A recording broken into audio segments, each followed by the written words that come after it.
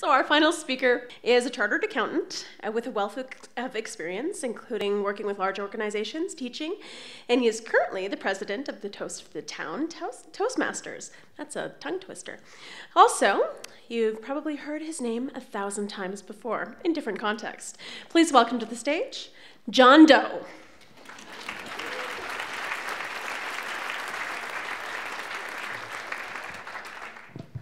Hello? Oh, okay. Now, before I start, I'm going to tell you now that being a Toastmaster, I have a very special guest here that I'd like to thank at a later time, so when I do thank her, please applaud. And before I press this big red button, I'd like to say, man, I've been wanting to press this thing all night, so here. Oh yeah, here we go. Good evening, everyone. My name is John Doe, and yes, that is my real name. I'd like to share my thoughts on fate today. At least during some point in your life, you encounter some roadblocks or difficulties that you can't seem to get past. And yes, I have a quarter-life crisis right now. And then by some stroke of luck, you'll find a mentor. Now, I've always wanted to be a leader, a good speaker.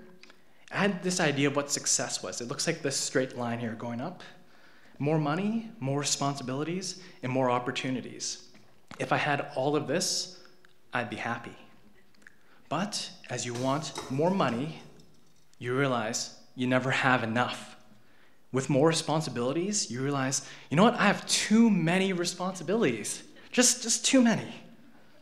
And with more opportunities, you wish you could take all of them, but you can only choose one sometimes.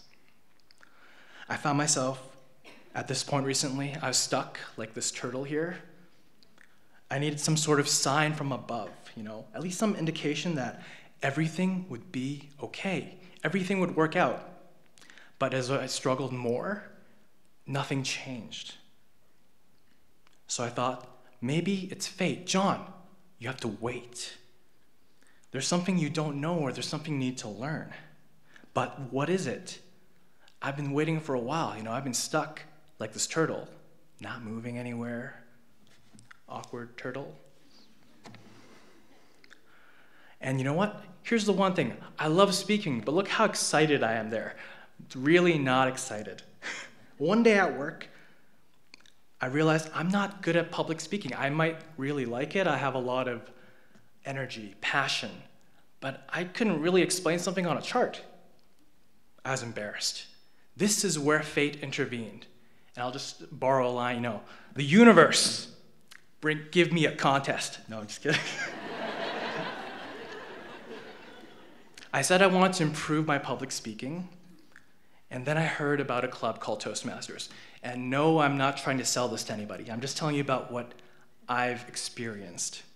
And I know that I needed a lot of practice, more consistency. I needed feedback, somebody to push me along the way. And that's why I'm here tonight. This is kind of like my training ground to prove to myself that I can speak in front of 400 people and not be nervous and be ready. And you know what they say?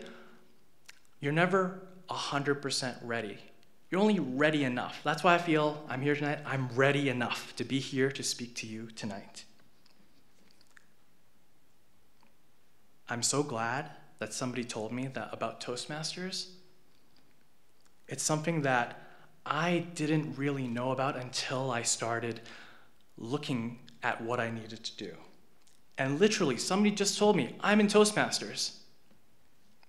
And it changed my life for an entire year. An entire year. I spent my time doing speeches. Oh, we're getting to that part. In my Toastmaster journey, I also met a very good teacher and mentor. Her name is Joanne Smith, and she's in the audience today. So please give her an applause. She's been the driving force of my self-development. Fate works in a really funny way. Whenever I needed advice or I had trouble, she'd be first to the rescue. She was not there when this happened, and I'm not even in this picture. One of the greatest lessons I learned from her was to develop people and not work. There's always work, but the work has to have some sort of value. You know what? I never thought I could go out there and teach public speaking, but I did. And you know what? I saw people succeed and get better, and they came back to me and said, thank you. Thank you for the work that you put into this, because I did it for them. I put the students first. And doing Toastmasters gave me lots of challenges, but also gave me lots of opportunity. Now, I work for the city of Calgary, and there's a lot of counselors there. You know, they speak on the big podium, and I got a chance to speak with some of them because of Toastmasters. At work, I would never speak to them. I'd be like, oh, I need to stay in my little spot, be an accountant.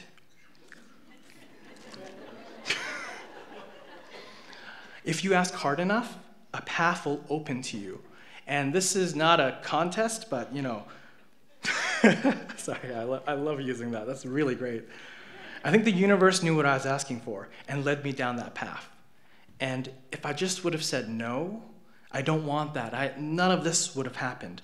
If I were in a different phase of my life, I don't think I would have gotten this far.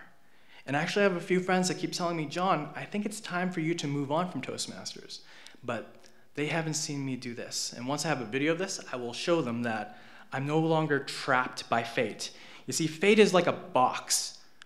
You're either with it or you're not with it. And maybe you feel constrained by it. Sometimes you have to look at what's in store for you next. Maybe you're there to learn a lesson. Fate can teach you and guide you in many ways. But I find that you also have to want to learn or take that path. It goes both ways, kind of like this sign there. Now you may be wondering, have I broken through all my walls and barriers? No, not necessarily. Has this magically solved all my problems? Also, no, I still have a quarter-life crisis, but it's not that bad. I'm a millennial. And you know, I could use a hammer. So if anyone has a hammer, let me know. However, if you believe in fate the way that I do, then I think there's always more lessons to learn along the way. Fate is a really good teacher as long as you're there to see and to learn it. And I can say that with some certainty that if I inspired anyone here to develop themselves in public speaking, I did my job. Thank you.